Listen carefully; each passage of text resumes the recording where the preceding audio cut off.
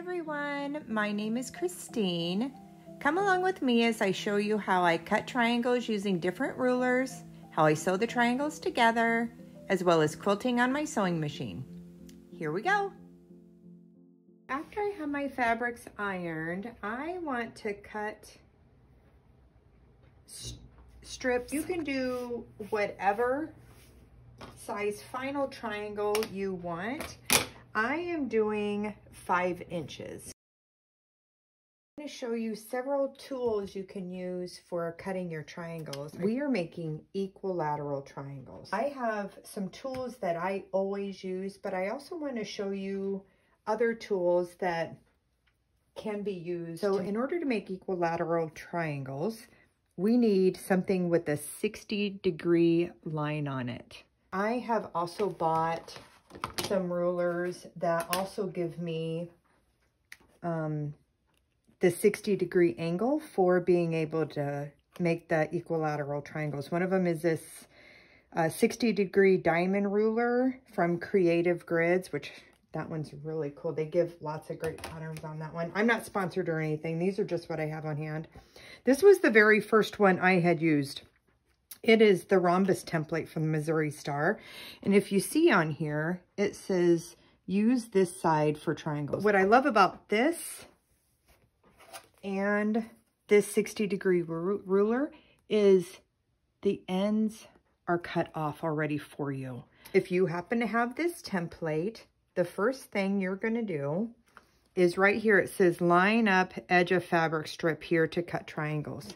So this is why when I first started creating this pattern, this is the only thing I had for making triangles. It's what worked for my mind that made sense. And so you'll see that right here, this blunt edge goes right up against the edge of this fabric. So this is why I cut them at 5 inches.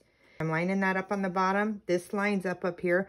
I'm going as far over this way as possible. But what's nice with it being clear, I can still kind of see that I'm getting some of these cute ice skates in here.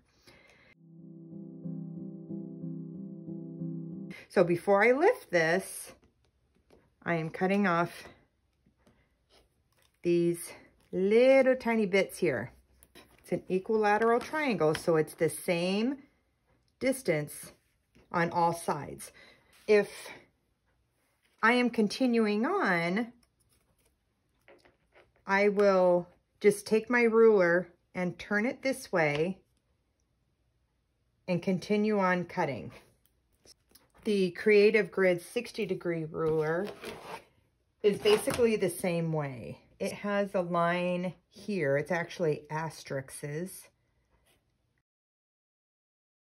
The thing with this one is that in order to cut off my points, I just take my ruler and line it up.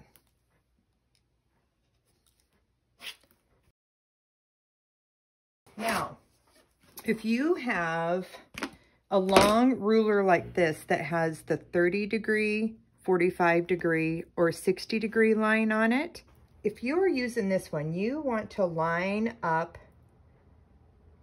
your 5-inch strip with the lines on your mat. So what I want to do is take the 60-degree line going this way, and that is going to go on the bottom of my strip. So again, the 60-degree line going this way is on the line on my mat and running along the bottom of my fabric. So the videos that you just watched, I made those last night. And I was thinking about it overnight, and I wanted to make sure that I am explaining myself properly, because for me, doing these triangles, it's very intimidating. I don't know why, it just is. And I thought, if other people out there are like that and you just have a ruler that has a 60-degree line on it, I want to make sure that you feel confident in doing your cutting, because fabric is expensive and your time is precious. So these rulers, they are designed to include the measurement to where the tips are cut off. All that does is make it so that that seam, when those fabrics come together aren't as bulky. I just got out a scrap piece of fabric. And I recommend doing this before you cut into your really nice fabrics into where you're getting comfortable cutting if you're doing it in this manner with the 60-degree line on your ruler. And I cut it at 4.5 inches. I also wanted to show that you can do whatever width you want as long as you are consistent. Always remember, whenever you're cutting, whether it's squares or triangles or anything, you want to use the same ruler for all of it to be consistent. So for your first cut, I am taking the 60-degree line on my ruler and I'm putting it along the long edge here to get my first cut. And so with this method where you're using the 60-degree line on a ruler, this does not take into account the points being cut off. So you could put the 60-degree line on the side that you just cut. What I like to do is I like to use still the line on my mat. It just works for me and my mind that I am lining it up on the mat as well as the edge of the fabric. If it moves around, just line up that line on the edge of your fabric here. It's not the longest line of the fabric because this distance is the same as this distance. It really doesn't matter if you line it up here and go down or here and go up. Now what I'm going to do is I'm going to show you if I line the 60-degree line up on the cut edge and I'm looking to get to that point. You're just picking a side to line the 60-degree line up on. Here's one of the other reasons why I suggest trying with a scrap piece of fabric and cutting until you feel comfortable, because here is the ultimate way to know if you are doing these correctly. Like I said, equilateral triangles are the same distance on all sides.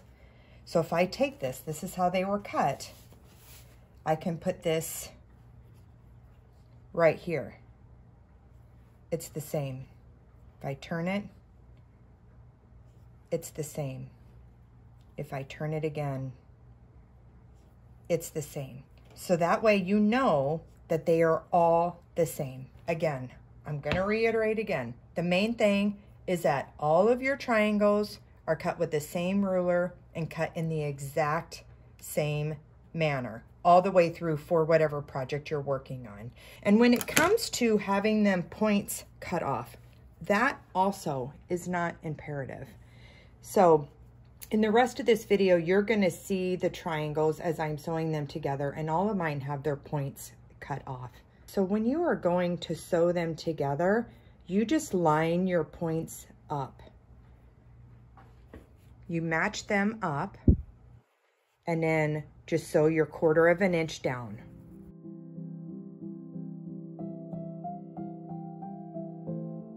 Okay, so for this first triangle table runner, I have cut 26 triangles, and there are going to be 2 rows of triangles.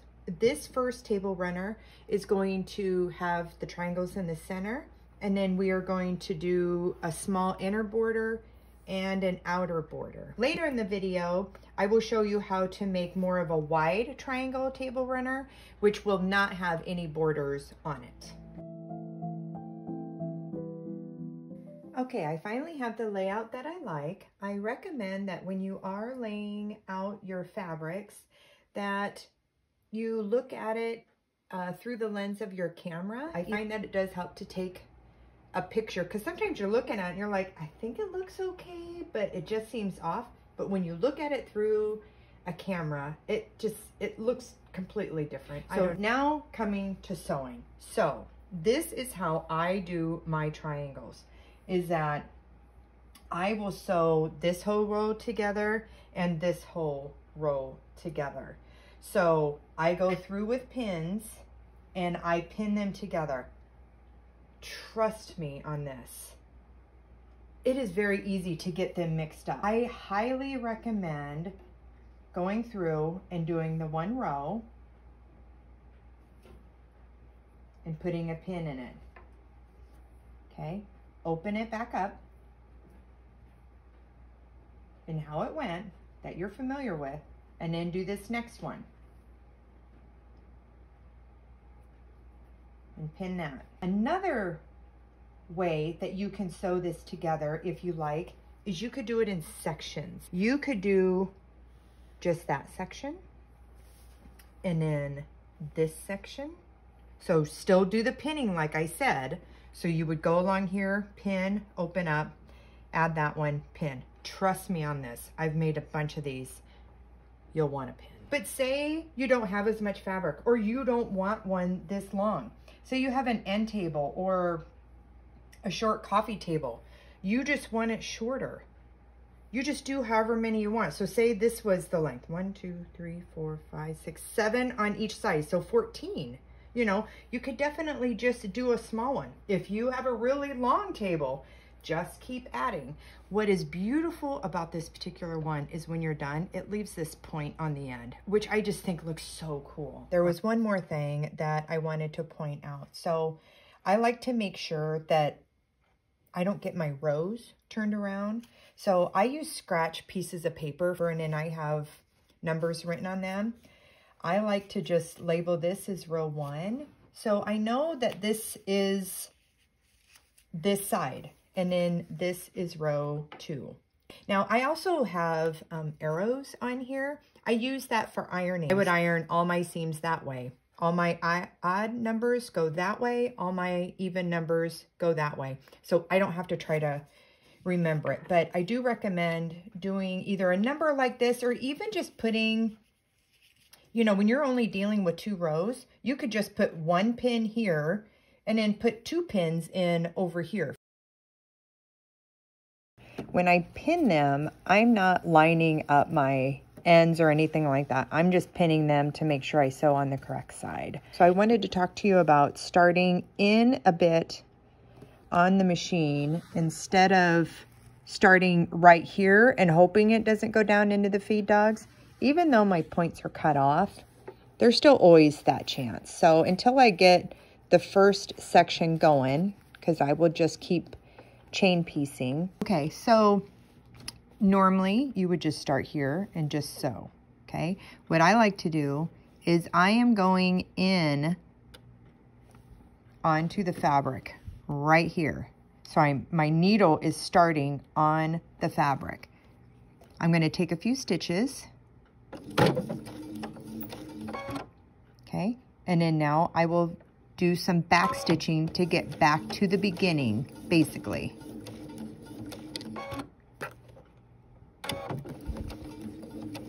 And then sometimes I'll grab this tail thread to prevent it from getting tucked down in there. But typically it does help so it doesn't start doing, you know, getting pulled down into the feed dogs there. And you see, I am just lining up my cutoff points. If you have points, they will also line up. And then I have painter's tape on my machine. The green edge lines up with my 1/4 inch, and the blue is my needle. Okay, so this just kind of helps me keep things straight as I'm going up until I get up there. Oh, here's one more thing. Is if you do have this number here, make sure you don't have a pin underneath there somewhere, because that would be bad.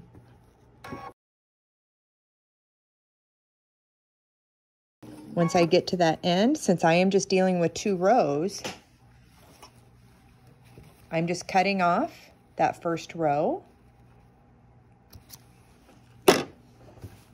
And then I will just find anywhere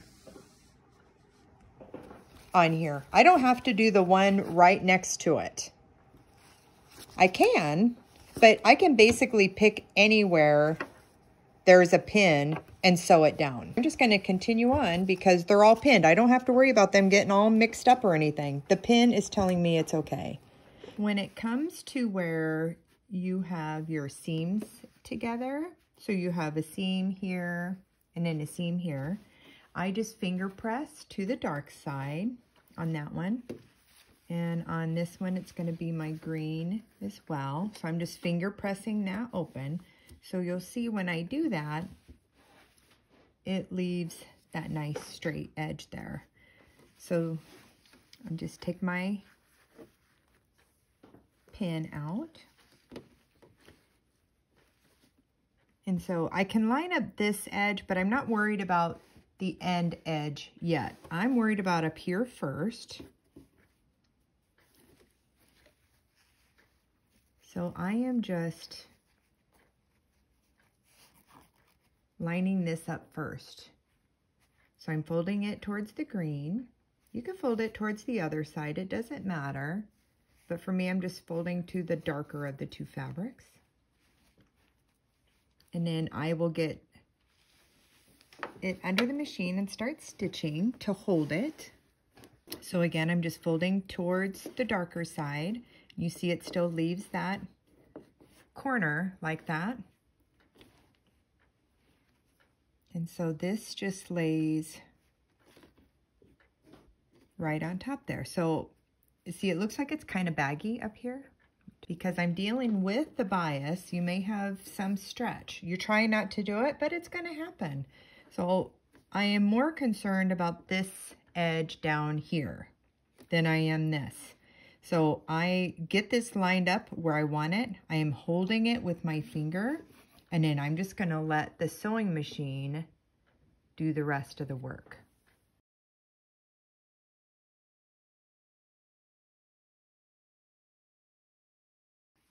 I want to discuss ironing when dealing with the triangles because you are dealing with the bias, which is super stretchy.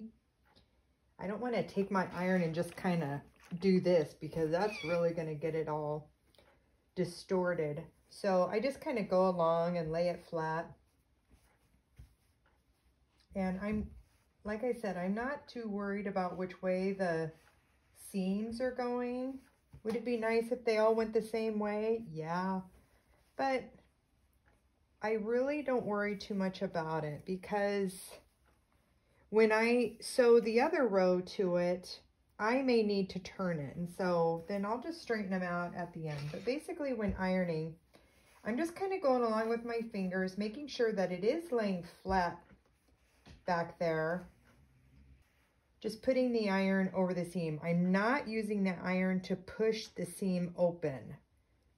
I am using my fingers to make sure it's laying nice and flat, but I am not using the iron to push that seam open. I'm using my hands ahead of time, and it's kind of like finger pressing.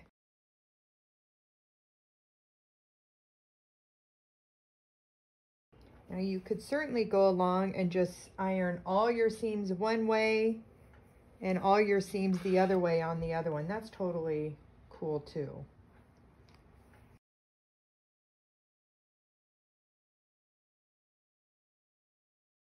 All in all, don't make it too complicated. Don't stress out about it. It's just fabric. Sometimes it's just going to do what it wants it to do. And if you know, you can make it do what you want to do as well. It doesn't matter what the inside of your project looks like. All that matters is the top. So now this is where it comes in really handy that I did my numbers. So I know this is row 1, okay? And let's see, this is row 2 and it goes on this side. So if something happened and you didn't mark it, hopefully you took a picture of it beforehand. And it really can't be another way. I certainly couldn't do it this way. I would know right away. But if you're doing a project that has a lot more rows, you know, like you're making a quilt top, then you'll want to make sure that that is laid out like that. And if you were making a quilt top, you could have half triangles to fill in these sides. I don't know, maybe you want to have a jagged edge. You could do that. You could leave it whole and then just go along and then just trim these bits off to make it straight. If you were making, you know, a quilt, like a large quilt or a baby quilt. My main thing is that when I am sewing, I don't want to lose my points. So as I'm sewing, I'm going to make sure that my needle goes that way of the point so I don't lose my points. And all in all, if I did catch into the point a little bit, no big deal. We are not looking for perfection here. We are looking for a beautiful project. That's the way I look at things. Of course, I strive to be as perfect as possible, to make things as easy as possible and as beautiful as possible. But I don't want it to be stressful or discouraging either. So I finally have gotten to a point in my quilting journey that I know I am always doing the best that I can.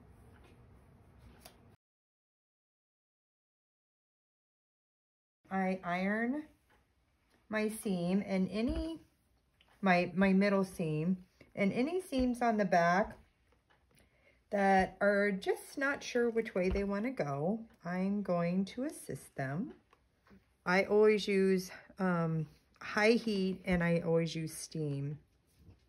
And now for the middle seam, I do iron that one open because this type of table runner, I quilted on my regular sewing machine. And so if I can eliminate some of that bulk, I do that. And I just kind of pull it a little bit. I'm not stretching it. I'm just kind of pulling it. Stick my finger in that seam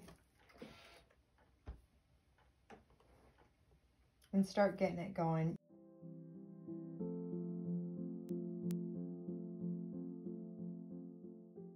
So after this part, after I have it good and ironed, I'm gonna cut white and it has little gold flakes in it. I'm gonna use that for the inner border.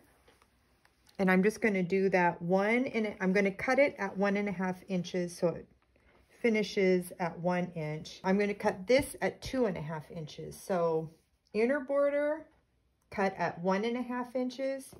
Outer border, cut at 2.5 inches.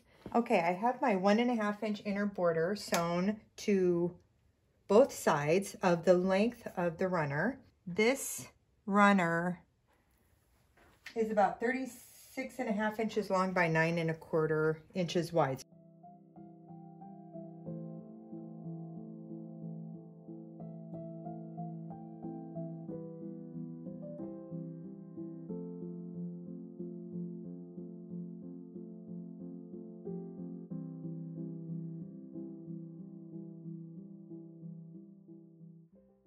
Okay, so my table runner finishes at about 15.25 by 43.5, I think.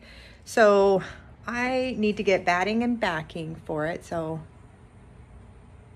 I'm going to show you my fabric cord.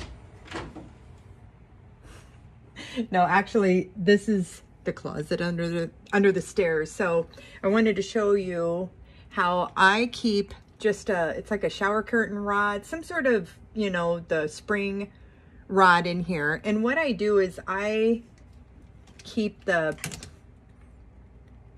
hangers like off of pants or shorts that you get at the store. Okay, so I put you on my little tripod so I'm not shaking you around. Anyway, let's see, I need at least probably 16 inches by 45 inches.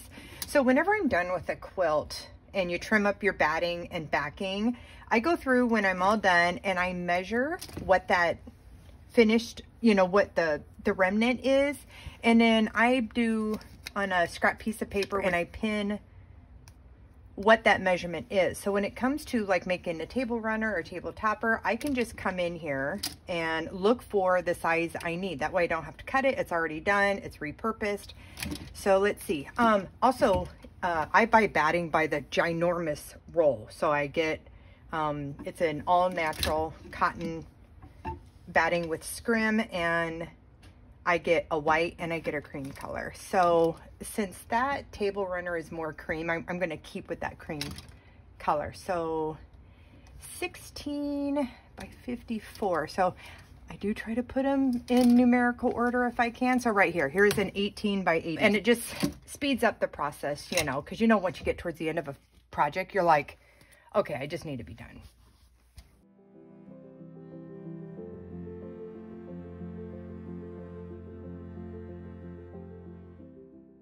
Okay, I'm going to do a bonus layout here. It's basically how I did it before, but this one I call a wide triangle table runner. I cut 48 of my equilateral triangles. It's going to be 4 rows going across, but the outside rows are going to be shorter. The outside row will have 11 and then 13 and then 13 again and 11. So you could do this with just 40 triangles and do 9, 11, 11, 9. You know, of course you can, do whatever you want. It's your project. I'm going to put this together just like the other one. I'm going to mark my rows first and then go back and pin them all together and assemble it just like the one with 2 rows. You could quilt it however you like. I'll just show you a couple examples that I do. And then I will also put some pictures of other triangle projects I've done. So different styles of table runners for different holidays. Done this in a baby quilt, so I'll show a picture of that. So now it comes to stitching, quilt stitching on my machine. You can hand quilt these, you can stitch them on your domestic, you can do them on a long arm if you have a long arm. So, but on today I am going to do echo quilting with this wide table topper, and in the other one I'm going to do a wavy line stitching. So when it comes to thread color, I like to do lighter threads in my quilt stitching. So I'll lay them out to see which one speaks to me. If I can go a little bit darker, I will do that. And so this one, it seems like this, it's a khaki color or something. But when it is spread out, it seems to lighten up. And I like the look of this one. I'm going to use this lighter one on this one. When it comes to upper thread and bobbin thread, I always leave them the same, so I don't have to worry about if tensions get off, that, you know, you would have that little dot showing, you know, on the lighter thread with if there's a darker thread on the other side. I do like to wear a glove on one hand to help kind of push it through and give me some, you know, stickiness, if you will. I have one of those copper gloves that I'll wear. But I've also done where you can buy these inexpensive mittens at the store, and typically I'll like cut like one of the fingers off. Also put a walking foot on my machine to help those bottom feed dogs be consistent with the walking foot, you know, pushing that through to keep that consistency so it doesn't get bogged down. If it slows down, then your stitches will be smaller. So this just helps keep your stitches consistent. It's not imperative, but if you can get a walking foot for your machine, I highly recommend it. I do a regular, just a 2.5 stitch length when I am quilting on my sewing machines. Okay, so I'm ready to start my stitching, and you can see that the kind of walking foot that I have, the foot is really wide. So when the needle would go down, it would be all the way over here, and that is a little bit too far over for my liking. So I am going to move my stitch or my needle over as far as it'll go to the left. And so, because what I'm doing is I am lining up this edge with the edge of the fabric, and I am going to do that throughout the whole project, and it will always be on the left side. I'm going to go all the way down one side and then up the other. Another thing, as I am moving along, even though I have it pinned, I still like, as I am quilting it, I still like to, you know, whenever I stop, I kind of smooth. And I'm smoothing down and out to make sure that, you know, there's not going to be any puckers on the bottom.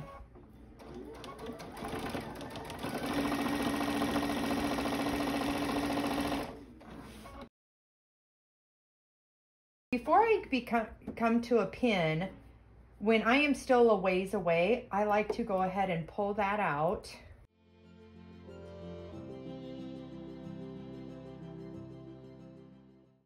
Okay, and you can see as I'm going through, see how this is getting a bit of a gather. It just happens. I don't care how much I smooth it out when I'm pinning it, or if I do spray basting, it just seems to happen. So you just know it's going to happen and you just work with it. So I'm getting that out of the way, smoothing it out. That's the lovely part about quilting, is even if your project is kind of baggy or you got little puckers, a lot of times the quilting will take care of it. I'm just going right off the project. I'm going to go ahead and just stitch over instead of breaking my threads, just for these 2 lines. And just kind of stitch over until I get that edge lined up with how I want. And then start down the other side. I like to go up one side and down the other. If I keep going the same way, it kind of starts like, you can see your stitches are pulling the fabric that way.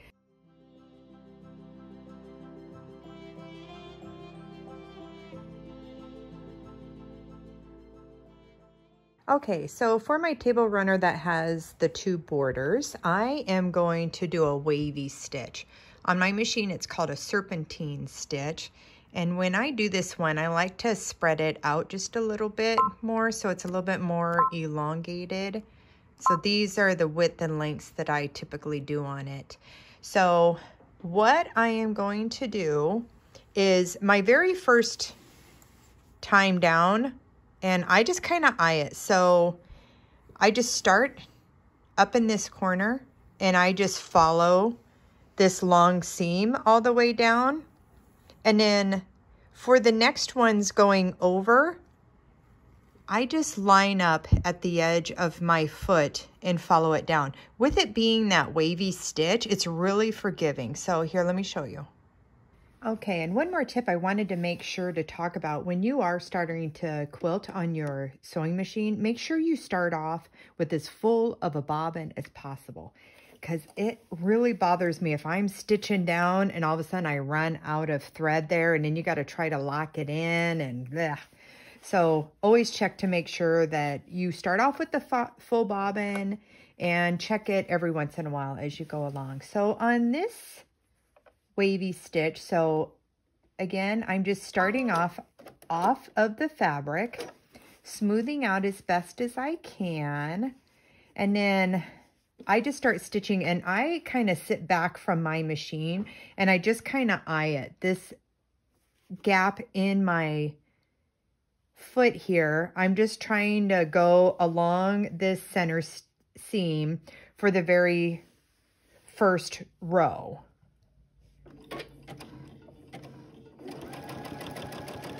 So you can see it's just kind of going back and forth. And just like with the straight line stitching, I am taking my hands and just kind of smoothing it out as I go. And then I'm coming close to a pin, so I want to make sure to get that out of there. Continue on.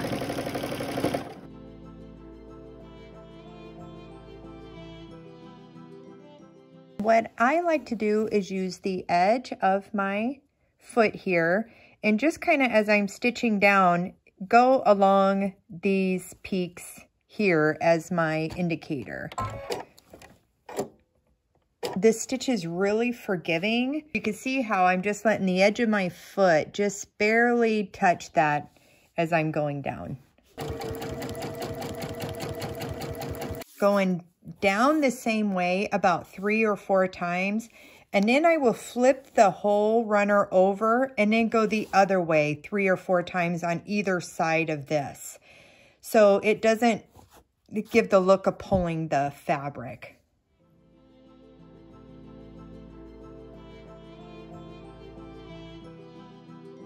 Okay, so now I've gone down here 3 times. So instead of going all the way back up and coming back down the same way, I'm going to turn this runner around and then go back this way 3 times and this way 3 times.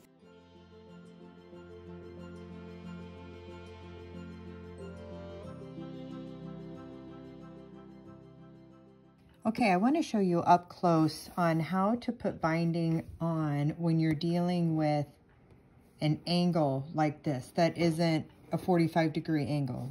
Whether you attach your binding to the front or the back, I attach mine to the back first.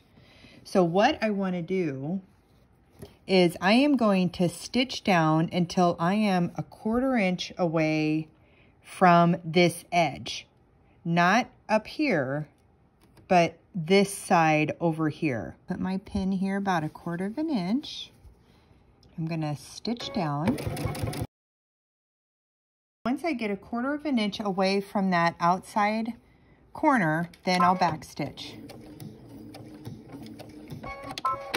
Cut my thread. What I'm gonna do is I am bending this fabric up so that it looks like it's an extension of this going all the way up. I am pressing to make a crease here, and then I will bend it back down. So I just put my finger up there. You could use like a stylus or something like that to go like this to hold this down if you like. I just kind of put my finger underneath there and hold it. So after I went up, I'm just putting my finger there at that point. And then I'm coming straight down. So I'm lining the edge of the fabric up with the edge of the quilt. I start on the fabric itself. I don't go to the edge. I start on the fabric itself. Take a few stitches, and then I back stitch till I either get past the other seam or go off the fabric, and then go on forward. So this is what it looks like on the front side. So you can see how it looks like that. So if I was to go ahead and sew this down, when I'd be stitching, I'm coming this way down. Hold that down there. And here you can see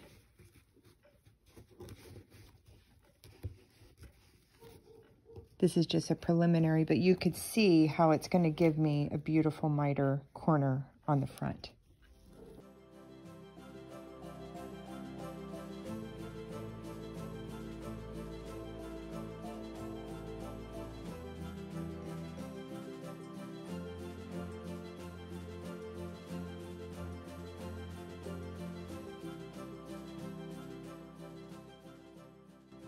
I hope you have enjoyed my triangle table toppers tutorial. Thanks for watching, everyone. Have a great day.